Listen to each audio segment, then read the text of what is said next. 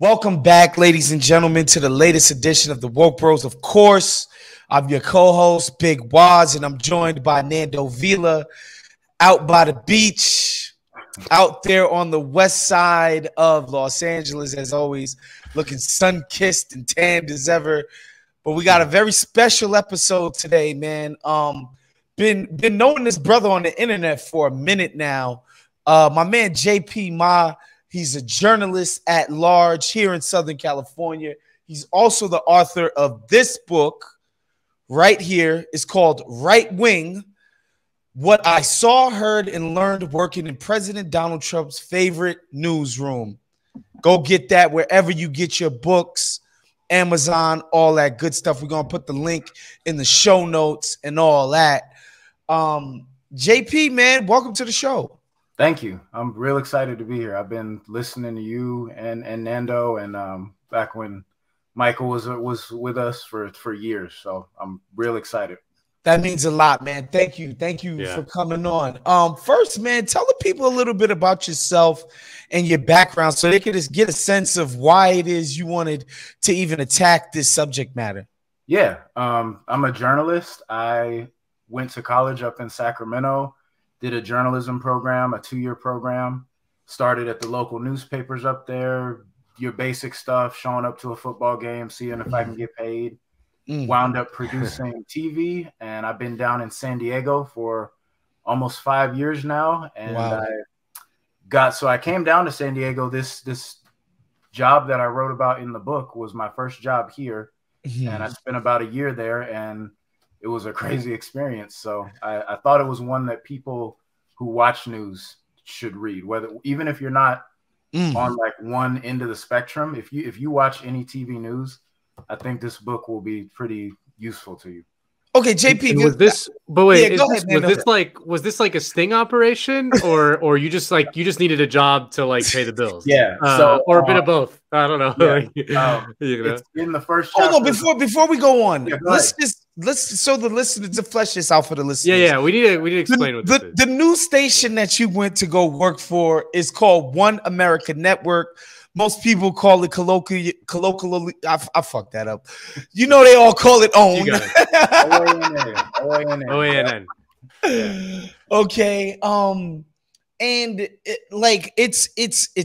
it's not Fox. It's to the right of Fox. Right. It's probably to the right of like. It makes Fox look like the fucking, the Communist Party. New Republic. The Fox might as well be. They might as well be Karl Marx devotees. Both of your point, a lot of my former peers at OANN, when they wanted to move left, they wind up at Newsmax. Okay, nice. So Newsmax is the one directly. And the people listening to this, if you don't know what Newsmax is, again, another arch conservative publication, right? And so you go from Sacramento, you get a job at OANN. Right. And please, and again, like this is about as right wing as it gets in media. So please get back to what Nando had asked you. Yeah, so I'm sure you guys know in media, journalism, people get laid off a lot. Yeah. So I got laid off, I think it was November 3rd, 2017. And one of my boys that lives in San Diego came home for Thanksgiving. And he was like, why don't you come back with me? Just drop your resume off some places, see what happens. And OANN basically hired me on the spot because I knew how to write. And wow. Yeah. So this job came to you just as in an area of need, right? Exactly. Which I find fascinating, honestly, JP. And I know you track some of this in your book, and anybody who's paying attention to media gets it. But like, you came at this as this is somewhere where I want to work. There was no.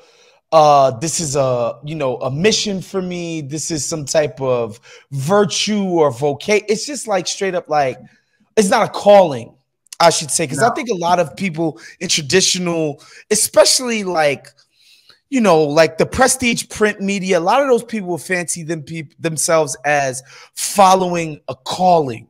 Like this is like something that almost like joining the priesthood. No cap, right? Yeah, Like yeah. they're becoming a journalist because they are performing a duty to society. Right. Yeah. You're saying you didn't come to this job that way. Not this particular job. I've been passionate about writing since I was a kid, but Mm.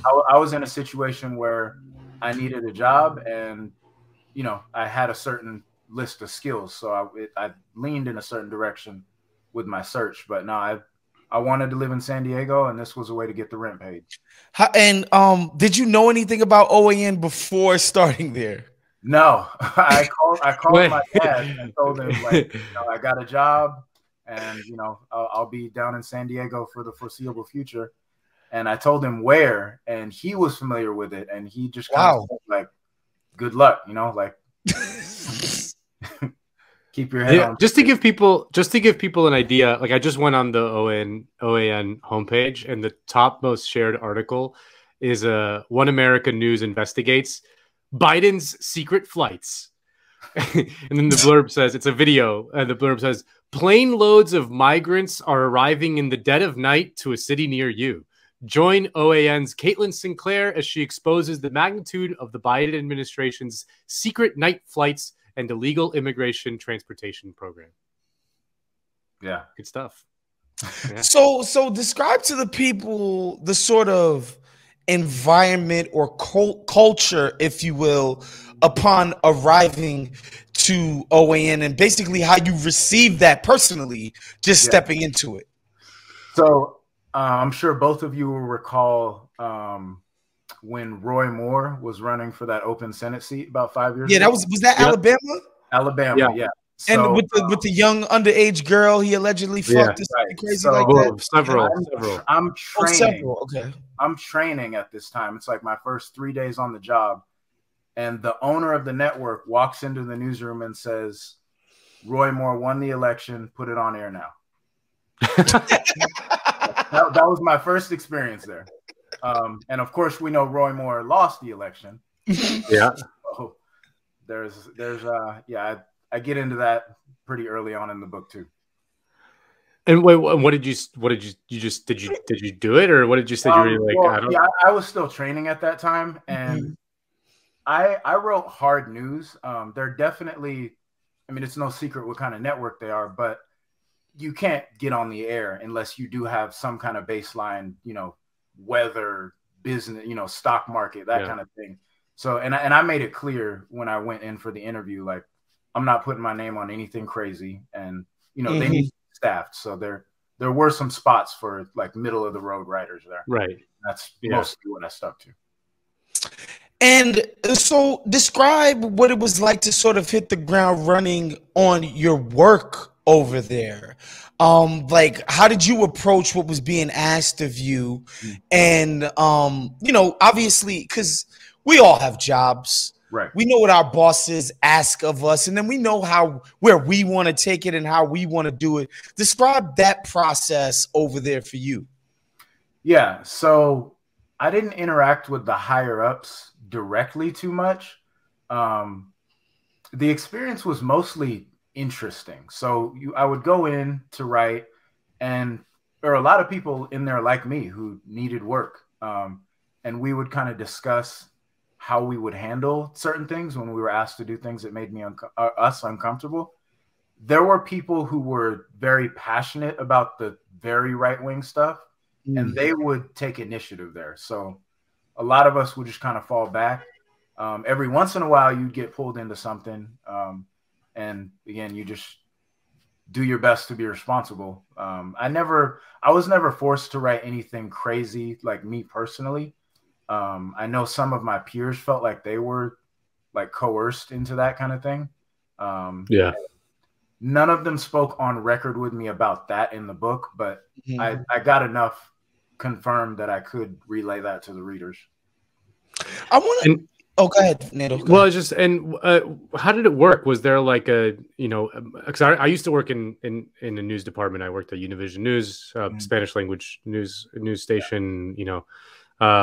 Spicy news station, huh? Yeah, dude. It's like a spicy tamale.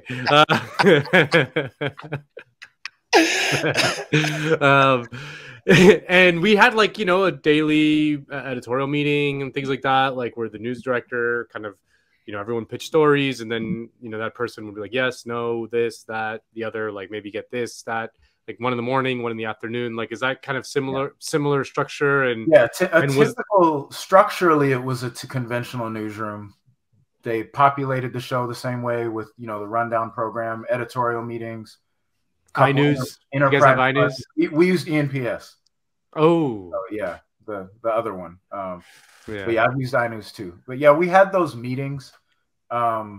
Mostly the ownership and management would set the general tone of what the coverage would be, and then the producers would assign like as they saw fit, and they knew who they trusted to write certain stories and who probably to keep like in the middle, so to speak.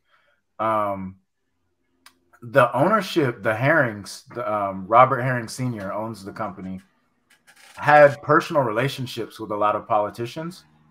They would come into the studio, do one-on-one interviews. I, in the book, mentioned there were confirmed like campaign contributions on multiple cases. So with his relationships and his like right-wing politics, he would pretty much set the tone. Like the producers knew like what direction to go. There, not a lot of direct initiatives needed to be issued. I want to get your thoughts on just as your own purview as somebody who lives in San Diego, because I think this place being situated in San Diego is meaningful. Yeah. Because outsiders of California seem to think of California, specifically Southern California, as this like liberal, crazy, hippie, commie bastion, safe haven, where it's all these tie-dye wearing, dreadlock having white people. Where I happen to know, because I happen to know some people from San Diego, like San Diego can be pretty fucking conservative, man. Yeah. And talk about the San Diego portion of it all and why it was important that this place could happen in San Diego. Yeah, so in San Diego, like you said, not what most outsiders think of California. It's heavy military presence, a lot of old money. The most segregated city that I've ever like personally experienced. Wow. You don't, like, being a black person, you don't run into black people on accident here. So you tend to be at a certain. So there's not a lot of black people in La Jolla? No, not at all. I saw Top Gun. You know, Top Gun is in San Diego. There's no black people there. I think there was a black guy in the new Top Gun. Now I think. Yeah, and there's very specific neighborhoods where you encounter people of different ethnicities, immigrants, whatever. You know, like it has all those California elements, but in San Diego, they're very like partitioned, so to speak. Yeah, and then you have a lot of another thing that people don't realize about California as well is that there are like Mexican people who are like third and fourth generation. Right. And that happens a lot in a place like San Diego. And guess what? Those homies don't always necessarily have the politics that you would assume that they did. No. I would say I don't know which term people generally prefer to use. Latinx, mostly Mexican in San Diego, but we do have El Salvadorian, Guatemalan too. But a lot of that community is also very conservative. They're pretty heavy in the military too. A lot of them kind of make that American dream work for them and climb the social ladder. And they live in La Jolla too. So. How were the demographics of the workforce at OAN? Great question. Majority white and trended much younger than I would have assumed going in there. A lot of people in their mid-20s. I was 27 at the time going in there. A lot of people right around my age, recent college graduates. And I think that's because with the kind of network OAN is, a lot of people with good reputations just won't go there. So when you're a young journalist, like if you go there, like I had someone I would call a friend. I don't really know him much outside of work, but we were friendly at OAN. He was fresh out of college, didn't want to do the whole small market, 5 years, big market down the road thing. came to San Diego, spent a couple years there, established himself, and he's a foreign correspondent now. So it is a way to kind of skip the line, so to speak. Yeah, people don't realize just, you know, if you want to be in broadcast news, I mean, it's a long path at a time when the industry is kind of contracting, right? You know what I mean? Like, it's like you start off in, like Reno, Nevada, you know, and then you move up to like, you know, there's like tiers of cities, you know, and then you might get a job in Chicago or something, and then you're like, but you're bouncing around the country to these random ass places. Whoever will give you a job. In Sacramento, a lot of my college peers would go to places like Redding or Reno, like, because they're nearby. Then you can come back to Sacramento after a couple years. Then maybe you wind up in like a San Diego's, like Market 26, like that kind of thing. So it's a long arc. Can you give people a sense of the money available at OAN, right? Is it a shoestring operation? Does it feel well funded? Was money constantly a problem talked about? Like, did they operate as like a startup or a little engine that could, or did they seem to have some type of means? Because I say this because, like, and we could say this, right? Something like Jacobin Mag, right? That's our friend. Bhaskar is our homie. Right. They can only do so much as a actual left wing propaganda machine, right? Like, there's only but so much that the Jacobin can do. What would you say? Because, like, you could just walk up and get a fucking full-time job over there. Right. What's your sense of the money involved at OAN? I'm not gonna act like I've seen their books, but for a network to be broadcasting nationally and not underneath the umbrella of a CBS and NBC, very impressive. Like, when we were in the newsroom, it didn't have all the bells and whistles as some of the 3-letter networks that I have worked for. But for anyone else to start something like that, it would probably take them like a decade, in just my opinion, to get to the level that OAN is with. And if people wanted to say travel, you know, get shit expensed and shit like that, to do the job, there were resources available. Yes, we had reporters and correspondents who traveled around the country. Several people, full-time jobs. I was able to support myself in San Diego. It's a very expensive city. So yeah, they got some paper. Not all the bells and whistles of the big networks, but it's not going to be CNN, but they got some paper. Very impressive. Nando, you were saying? No, yeah. I mean, I just, because the kind of sitting at a desk and just talking about the news is relatively inexpensive, especially if you don't have like, you know, millionaire hosts like Chris Cuomo or whatever was at CNN, but just kind of sitting around and talking and booking guests via remote or all that stuff, relatively cheap. The hard part, the expensive part in a news operation is like those enterprise stories where you go out in the field and you send a crew and the camera. The and hotel bills, the meals. Well, so you might not get the story, or you might not get, but you said like you're taking a lot of flyers on stuff that you know, and maybe it takes like a week or two to really get it right and all that shit. Editing and all that's expensive, and like, so that's when you can, if they're doing a lot of those kind of packages, then you really know that they're being well funded. So like, how much did the programming sort of split between just kind of sitting around being like, hey, Biden did something crazy today, huh? Versus like, hey, let's toss to, you know, Jack in whatever he's on the scene. The basic newscast was very bare bones, just reading scripts with an anchor, but they had a lot of access. I don't know if that's because of the ownership's maybe prior relationships. I know he had money before he started the network, but they had a lot of sit-down interviews. I believe Mike Pompeo while I was there, Roy Moore during his campaign. During the California governor's race, a few of the Republican candidates came in. Like, they seemed to have access while I was there. And I want to ask you, you get to this place, you're plying your trade, trying to get a leg up in this business like the rest of us. And what would you say is the first time you were like, I'm working at a different type of news operation than I might have thought I had signed up for. Can you describe for us? Give us a scene of where you were like, okay, these crackers might be out of their fucking minds. Different, yeah. So I told you, like day 3, the owner comes in and says, report something that is verifiably untrue. Yeah. Yeah. I would say I'm gonna try to give you one that isn't in the book. Okay. I remember during the California governor's race, I believe it was 2018, a candidate, I'm trying to remember his name, but there were 2 candidates, Republicans, that were visiting OAN during the campaign, and one of them got a big endorsement.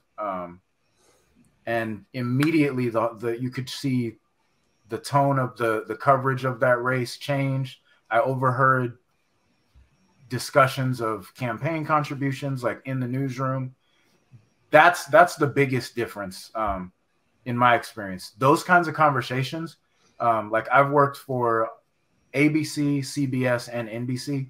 You don't hear the real power players in the newsroom discussing business that way.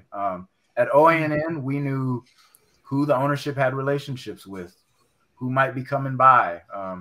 When he flies out to DC, whose office he might be dropping by. Like we knew these things because they were fairly open about it. Yeah. And I want to ask about distribution, because I remember like a few months ago, I think it was like maybe like in May or April, there was kind of like a liberal movement to get like, satellite providers like DirecTV or whomever. DirecTV. Does AT&T own DirecTV? I think DirecTV dropped them. It's recently been reported that Verizon about to drop their asses. They put a video out crying about it. The Steinberg chick was crying about it on video. Go ahead, Nando. Because that's the hard part about a cable channel is distribution. Is like how many, like if you have cable at your house and you have DirecTV, it has certain channels, and sometimes they don't have all the channels. They have, you know what I mean? So, or Verizon Fios or Comcast or whatever provider you have, like the channels have to come to an agreement with the distributor, and if the channel isn't distributed, then no one can watch it and it kind of dies. So I know that DirecTV dropped OANN in April, but like was that ever like talk about that, or hey, we're now in this many million homes because we got a new platform or whatever, like I imagine that must have been a big issue. Yeah, so in 2018, I actually remember during a staff meeting, ownership was pretty excited about where they were, how many homes they could access. They were trying to expand to some digital platforms at that time. So yeah, I think because of January 6th, a lot of companies are re-examining their relationship with places like OANN. But while I was there, they seemed to be growing. I want to get into the book. I feel like there's a lesson you're trying to teach folks about the media. Actually, before I get into that, because it's related to what's in the book. I think in media, there's always a hyper awareness of what the other people are doing, right? Like I can remember when we were at The Athletic, being like, oh shit, The Ringer did X, Y, and Z. Oh shit, Bleacher did X, Y, and Z. Oh shit, did you see that shit at SB? Whatever, right? Like that was the case. How aware were you guys of other people's coverage, and how did that sort of manifest itself in how you guys delivered your product? It didn't affect the product too much. Sometimes locally, because we were in San Diego, you might get some big military news, or there was a local congressional race. We'd pay attention to how our competition was covering that. But we're a national network surrounded by, I say we, I'm not there no more, but we were a national network surrounded by mostly local TV news. There's 4 local television stations in San Diego. OAN, I believe, is the only national one based here. So we're aware of what our peers are doing, but there wasn't a lot of direct competition in the market. So what made you want to write the book? So early 2019. I think my last day there was January 3rd, 2019, and it really changed like my outlook on media. Just because I had been taught by, like you said, some of the purists, some of the people who use terms like the fifth estate.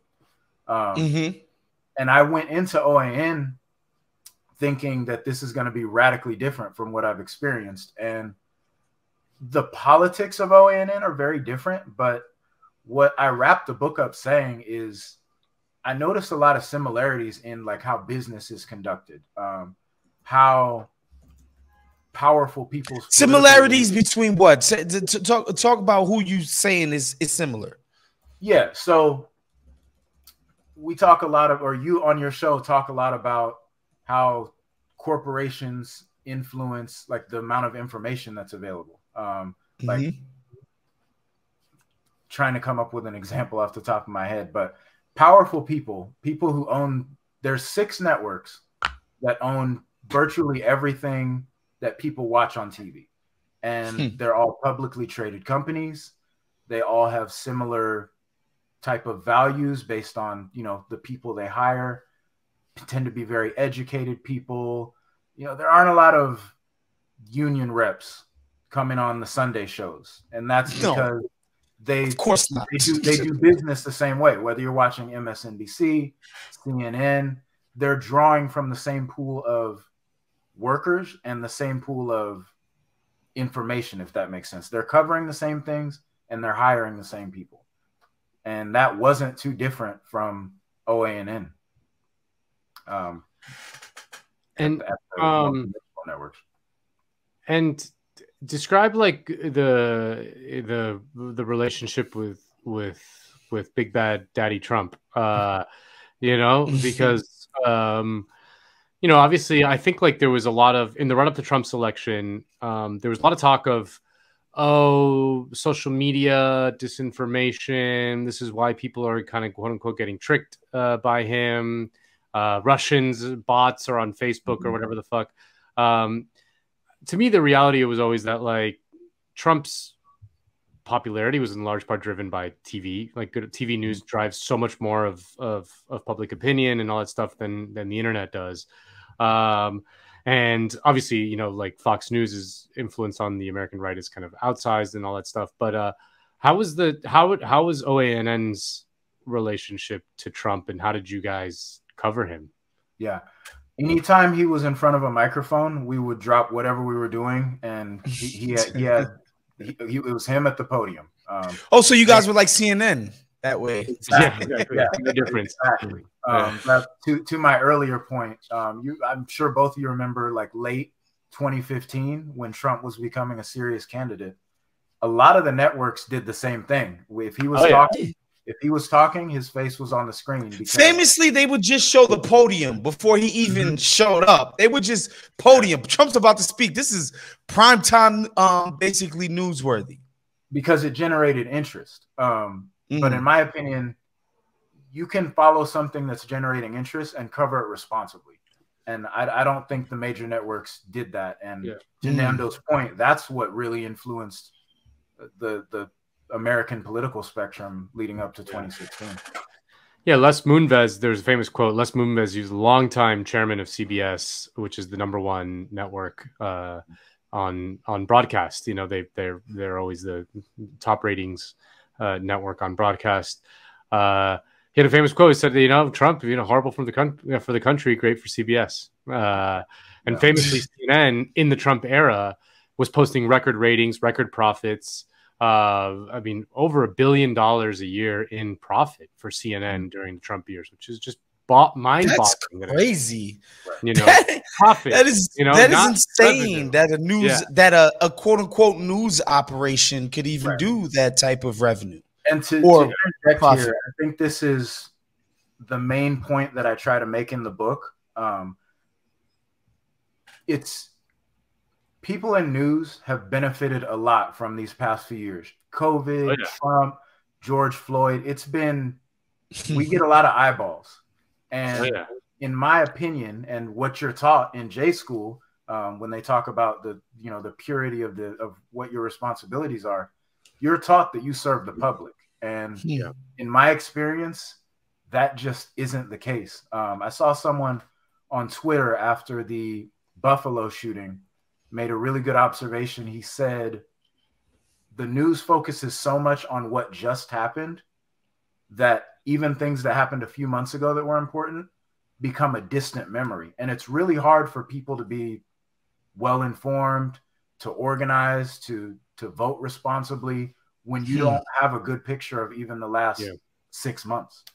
No, one of my spicier takes is that, like, you know, just journalism and capitalist competition are basically incompatible, fully incompatible. That, you know, when people think of kind of the golden age of American news, which is always kind of nostalgia tinged and whatever, but it is probably it's the Walter Cronkite shit. Yeah, but that stuff is it.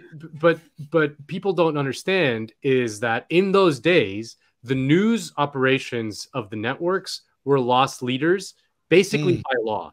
So when the American government gave these private corporations the airwaves, or the right to use the airwaves, the one concession they extracted was that there would be at the same time every day a news hour that they had to, by law, deliver the news.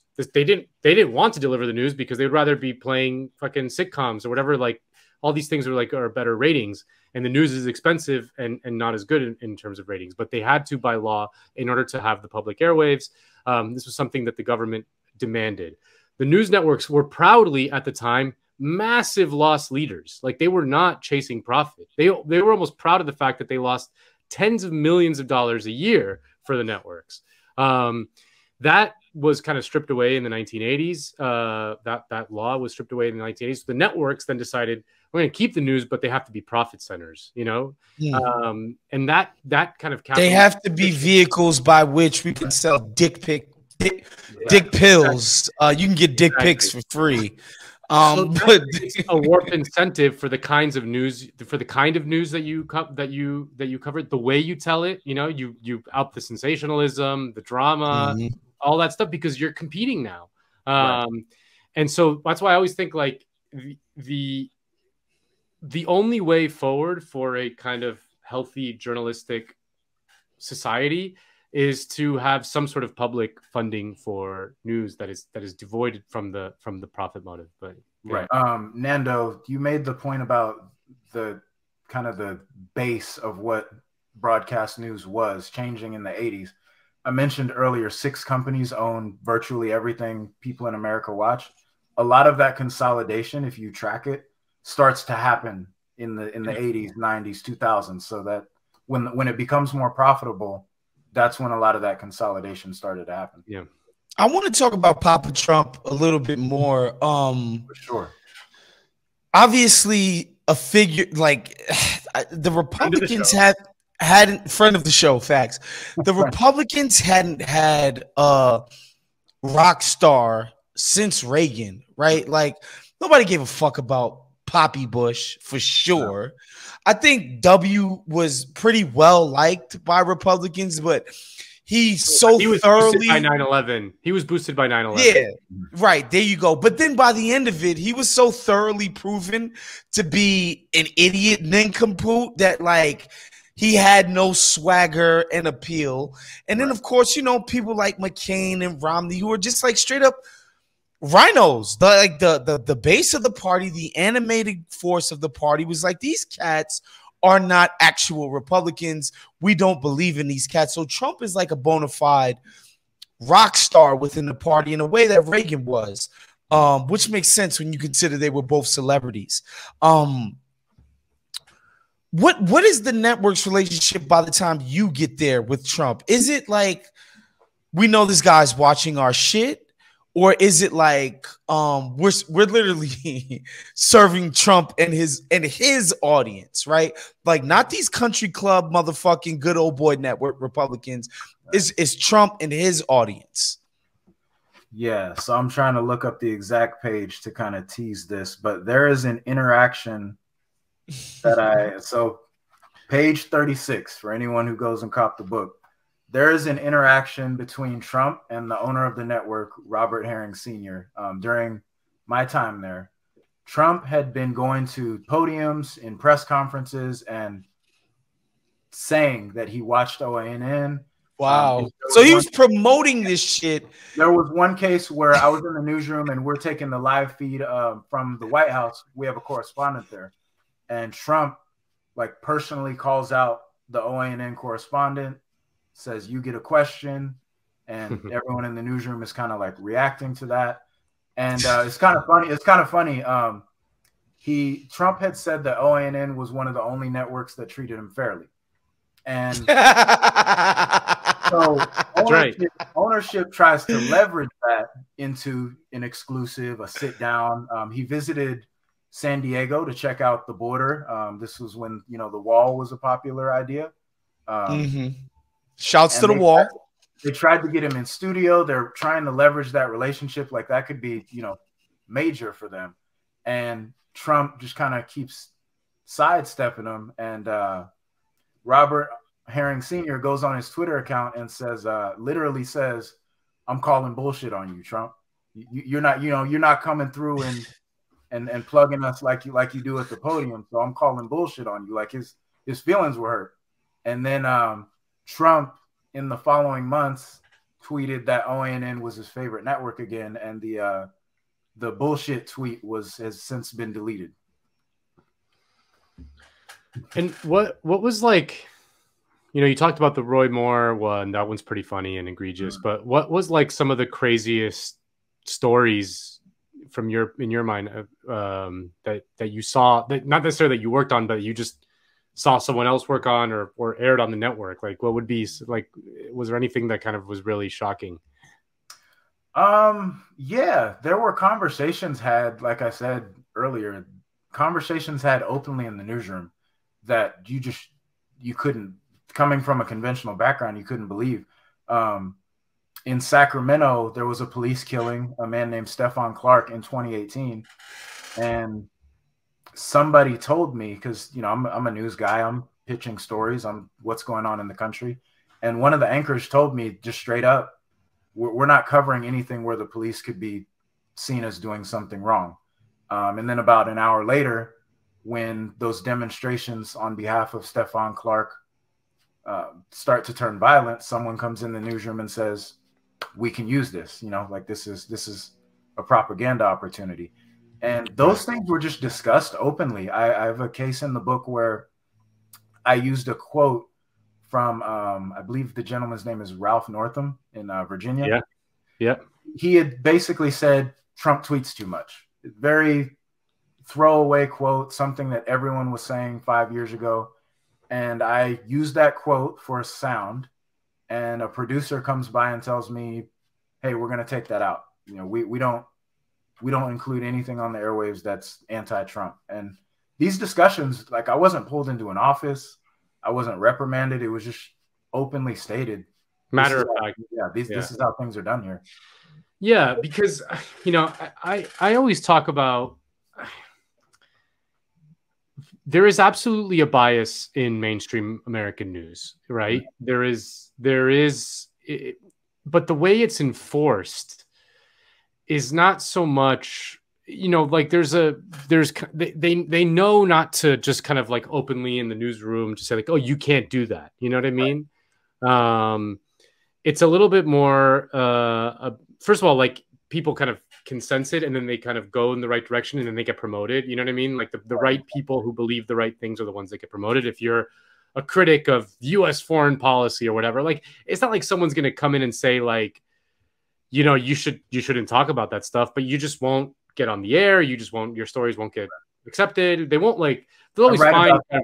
At the end of the book, I have a chapter called Left Wing, which is basically just a critique of some of the places I've worked in the past. And I list a few cases where I pitched things that were, as you said, critical of American foreign policy or local police departments or whatnot, and they just don't get on air. It's very rare that those pitches get approved. And it's because those pitches don't get on air, you know, the sort of true believers get weeded out, right? Because eventually they get tired, they get frustrated, and they leave. And then the ones that are pitching stuff that does get on air, it's because they don't give a shit about that other stuff. Right. Like, they get promoted. They just keep getting promoted. And then the people in leadership are all the people who believe the correct things already. Exactly. You know what I mean? Like, it's when you talk about bias in American news, people are like, "Oh, come on! It's not like someone is coming down and giving orders." And no, it's not. It's just everybody thinks the exact same way. They don't even realize it. They're like fish in water. There's like the famous interchange. Yeah. Yeah. It's also, I think it's important to note there's a filtering in the hiring process. Wos and I were chatting before we went live with the show today, and I was telling him I went to college, I didn't graduate, I just kind of found my way to the industry in an unconventional way. And I don't mean to toot my own horn, but I think there's a reason that I'm the person writing this book. A lot of my peers are college graduates, Berkeley, Columbia. You know, you're pulling from a very specific pool of people, and there's already kind of an ideological programming, social meanings. You don't need to give directives. Yeah, there's a class bias. I mean, journalism used to be a working class. Hell yeah. Profession. You know what I mean? Like, to my man Jimmy Breslin, man. Yeah, like a newspaper man in the 1970s was like the crusty, you know, cigarette smoking guy. Like, he wasn't like a polished, you know, high society type. Very rarely. Was it Tucker Carlson? No, he wasn't. I mean, yes, there was the Washington Post and like those, you know, there were some people there that were definitely, but like if you were at the Cleveland Plain Dealer, which like was just a regular dude, you were just like some fucking regular Joe. And a lot of newspapers are closing too. Papers where those types of employees can be hired, they're not as profitable anymore, so they are closing. Yeah. No, and now like the sort of few news outlets that kind of remain are these big national ones, or the New York Times, or, you know, CNN, all that stuff. And those people all definitely come from extremely elite backgrounds. Like the vast majority of them are just extremely elite backgrounds, and that creates its own kind of class bias. That is just you know, obviously there's always some people who are, you know, a little different or whatever, but for the most part, on a structural level, it's they all believe the same stuff. Yeah. Man, JP, I really want to thank you for coming on today, but I want you to tell the people, like, if you could distill what you would want them to get out of the book and the general message about what they're consuming in news, how they're consuming it, what would you want people to know about this alleged left-right divide in the media, etc.? I would say if you want better information, you're going to have to take a more active role in where you get it. I get into that at the end of the book. List a few sources that I personally started with. Shouts to you for listening to Woke Bros is one of those sources. The greatest source news source in the history of podcast.